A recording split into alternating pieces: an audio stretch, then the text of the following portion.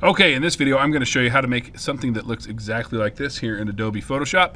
It's a fairly long and somewhat complex process, so let's just get started right away. Let's start by going into Bridge, and you will find here in the Period 6 folder, or go to your own Period folder, a folder called Instagram. What I would like for you to do is right-click on this Instagram folder, and please choose Copy, not Cut. And then go to your own folder and open it up. And then right-click and choose Paste.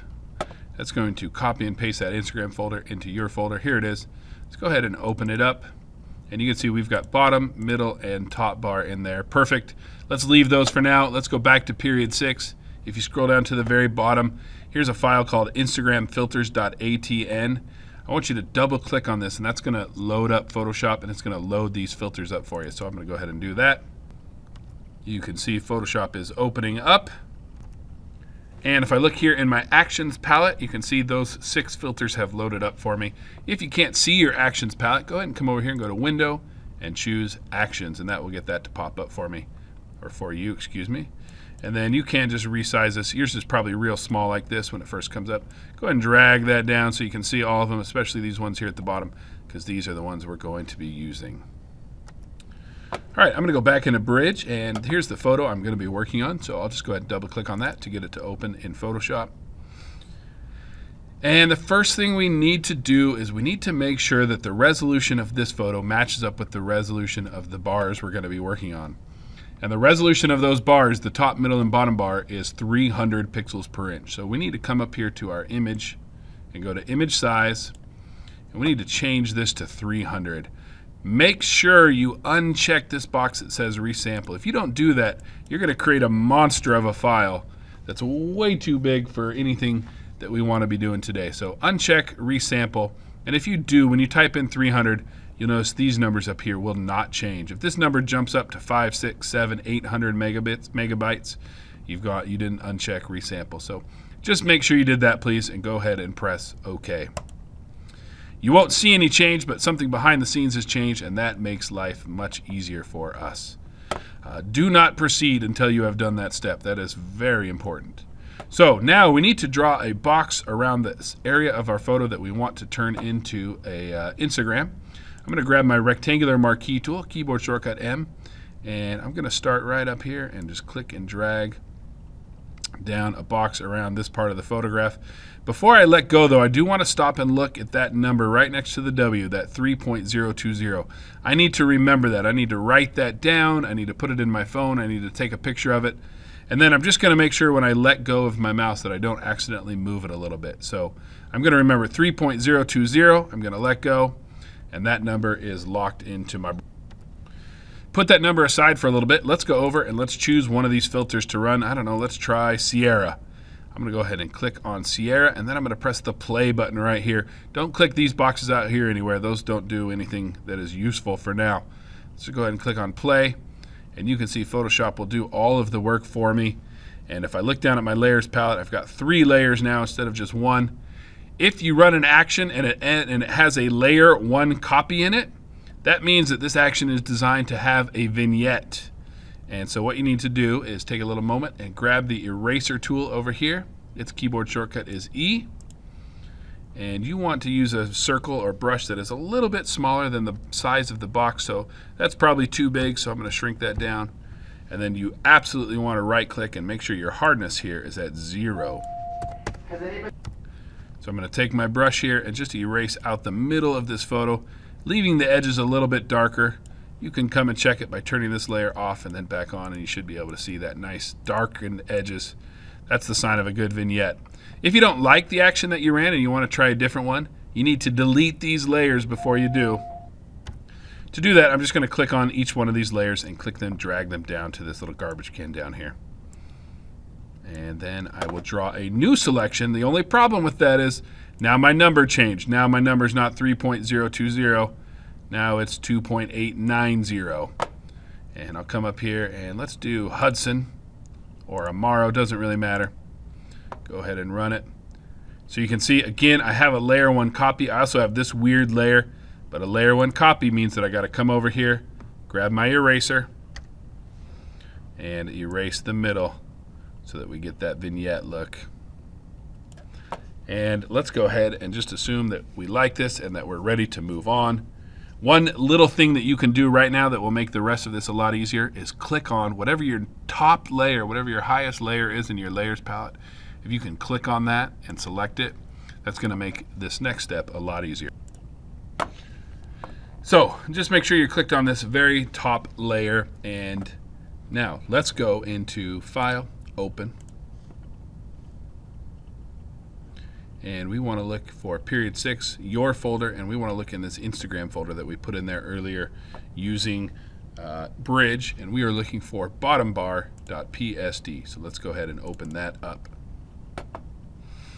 And here it is. We've got a couple problems right off the bat with bottom bar. One, it's the wrong size. It's not going to match up with our selection right here. Two, it's got 6 layers. Yikes. We don't want 6 layers. We want all of these layers to only be 1 layer. So what I'm going to do is I'm going to click on this little menu button in the top right-hand corner of the layers palette.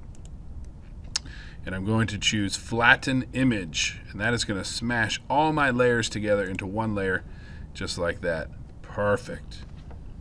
Next, we need to resize this to be the same size as the width was of our selection over here. Well, that is pretty easy to. What I'm going to do is I'm going to go to Image, Image Size. This time we want to check the box that says Resample. Make sure you get that checked. We want that resolution to stay 300. If that changes, bad things will happen. Remember, our resolutions have to match. Our photo is now 300, which means this must stay at 300. I'm going to go ahead and change my width. Mine was 2.9. Yours was almost certainly something different.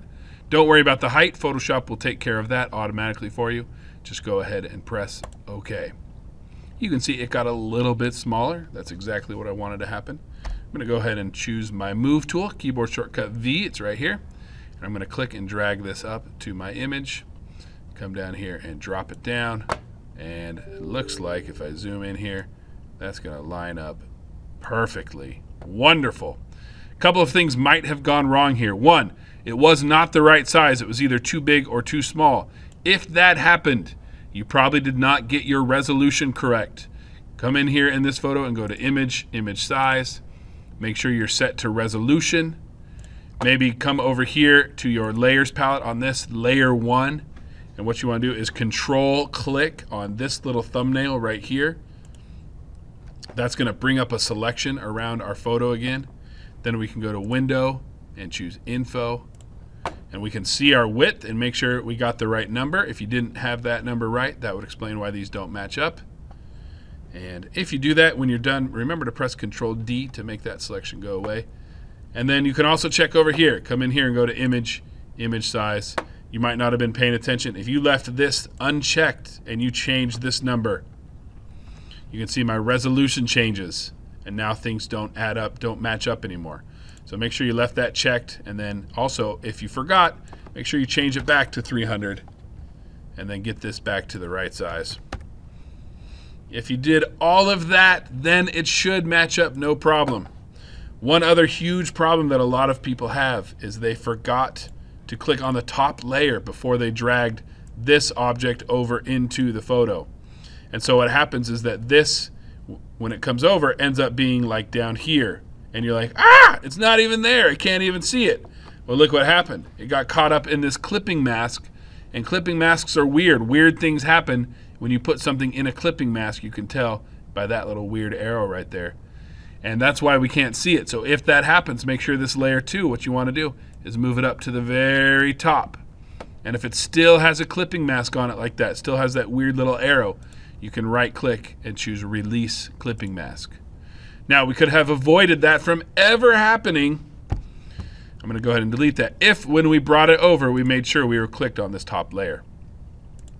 If you had this one selected, then when we brought it over, it would go in between those two. But because I click on here, well, get out of there, little dude. Now, when I bring that bottom bar over, it goes on the very top, and that's where I want it. One last weird thing that sometimes happens is this. Whoops, let me get rid of this. If you left your selection active like this, see how I have a selection here? And then I bring my bottom bar over. and I drop it in here just like that. You can see that part of it is inside of the selection and part of it is not. And whenever you have a selection, if you use the move tool and try to move things, it will only move what's inside of the selection. So you can see bad things just happen. So if that happens, just Control-Alt-Z. Before you move this, press Control-D to get your selection to go away. And then you can bring this down and drop it right into place. Okay, that's, I think, everything that could have gone wrong when you brought the bottom bar over. And hopefully it worked out perfectly and you could have just skipped the last 2 minutes of this video. I'm going to go ahead and close bottom bar and not save it. And now let's go to File, Open. And we're going to open up middle bar. Okay, middle bar is set up so that we can change the username and the location.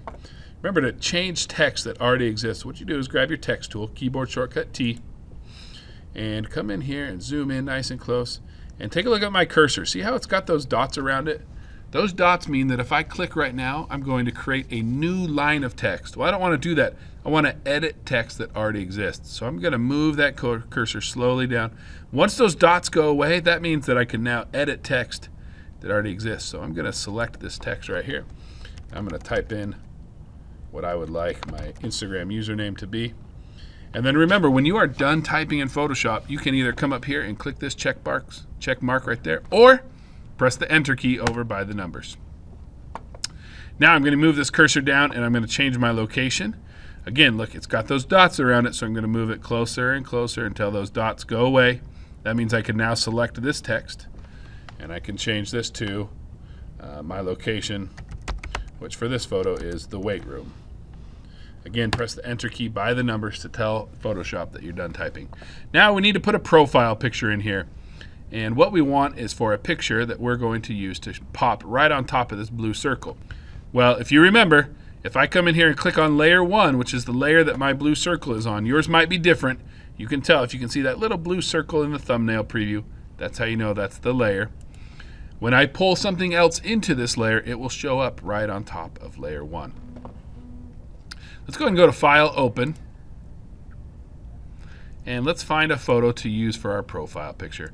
I'm just going to use this photo of these toys talking on top of this ladder. And I'm going to use the Stormtrooper's head for my profile picture because I don't really care what my profile picture is for this assignment. So I'm going to grab the rectangular marquee tool. And I'm going to draw a selection around little Stormtrooper's head. Again, you can move it around by clicking inside of it, or if you click outside of it, you can start and do a different one. And now that I've got that selection, I'm going to switch to the Move tool, which is this dude right here. Keyboard shortcut is V, and then I'm going to click inside of the Stormtrooper's head. I'm going to bring this up to middle bar, hold it there for a second, come down here, and let go. If everything went according to plan, you will have here in your layers palette, layer 2 will be on top of layer 1. If it's not, if layer 2 ended up here or up here, go ahead and just move layer 2 so that's right above layer 1 in the layers palette. Again, yours may have different numbers, but we're looking for the layer that has the Stormtrooper on it and the layer that has the blue dot on it. And we want the Stormtrooper to be on top of the blue dot. Lastly, all we have to do is just right click on layer 2, whatever layer has the Stormtrooper on it, and choose Create Clipping Mask. And what that does is it tells Photoshop to show this layer as if it is coming through the blue dot. Well, this is clearly too big. It's not quite the right size, so I'm going to press Control-T. And I can't even see my entire box because it's so big, so I'm going to zoom out. And then I'm going to hold down Shift and drag from the corners, just like so. And then if I need to, I'll let go of Shift so that I can move this around a little bit easier. I'm going to put that little Stormtrooper's head right in the middle, just like that. And then once again, I'll press Enter. And there you go. I've got my middle bar finished. I've got my username, my location, and my profile pic. Let's come over here to my layers palette and click on this and choose Flatten Image. We want to mash all those layers together. If this is grayed out, it means you probably did not complete your Control-T, your free transform. So just click out of here, press Enter to finish that free transform, then come back in here and choose Flatten Image. Then we'll go again to Image, Image Size. Make sure that Resample is checked. Change your width to whatever your number is. and then press OK. Once again, grab your Move tool, keyboard shortcut V, click and drag it up to this image right here, and then drop it into place right there. Again, hopefully you had your top layer selected so that this will come up at the very top. And I'm going to go ahead and just put that right there. And we are looking good. Look at my layers palette now. Here's the 3 layers that make up my Instagram filter. Here's the bottom bar right here is layer 2. Here's layer 3. It is that middle bar. So again, I'm going to leave layer 3 selected because I always want my top layer selected. And let's go to File, Open. And this time we're going to open up top bar. This one is super easy. It's already flattened. We don't have to make any changes. All we have to do is come over here and go to Image, Image Size, change the width from 3 to whatever your number is. For me, that's 2.9. Press OK. Grab my Move tool, keyboard shortcut V, move this over to the image and drop it into place there and line it up. Beautiful. We did it. We finished this thing. We are done. Whew. Let's go ahead and save this up. A little file save. We probably should have done this throughout just in case something crashed. Let's put this in period 6 in your own folder. Put it here in Instagram, or your Instagram is a live folder. I'm going to call this Finished Instagram and make sure I save it as a Photoshop file. So go ahead and press Save. It's done saving. Now I'm going to go to File, Save As to save it again. Remember, we can't turn in Photoshop files on Flickr, so we got to come here, change this to a JPEG, not a JPEG 2000 or a JPEG stereo, just a regular JPEG. I'll leave it called Finished Instagram. I'm going to make sure I'm saving it in the right spot. Don't lose your file because you didn't pay attention to where it got saved. And I'm going to go ahead and press Save. When this box pops up, anywhere from 8 to 10 is a good number to have in there. Doesn't really matter. Then go ahead and press OK. Photoshop's going to save that up, and that's it. We are done. We can close this. We can upload it to Flickr. We can turn it in on Canvas. We did it. Congratulations.